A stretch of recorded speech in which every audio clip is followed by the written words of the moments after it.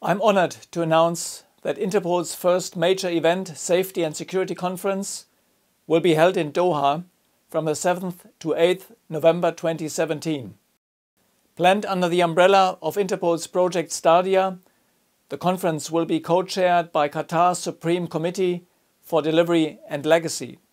Launched in 2012, Project Stadia is a 10-year project designed to create a center of excellence to assist Interpol's 190 member countries in planning and executing policing and security preparations for major events.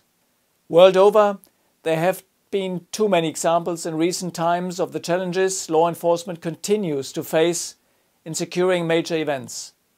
From terrorist attacks in Berlin and Paris, to hooliganism during Euro 2016, to cybercrimes at the Rio Olympics.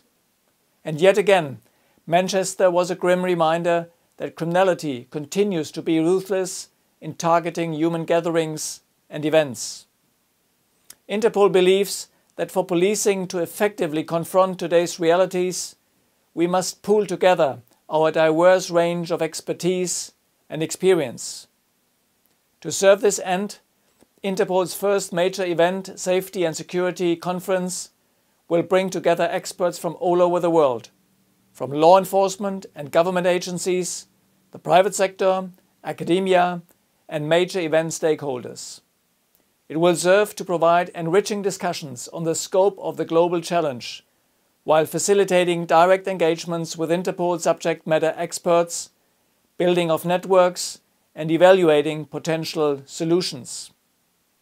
Interpol is proud to be collaborating with His Excellency Hassan Al-Tawadi and his dynamic team at the Supreme Committee for Delivery and Legacy as they continue on the road to 2022.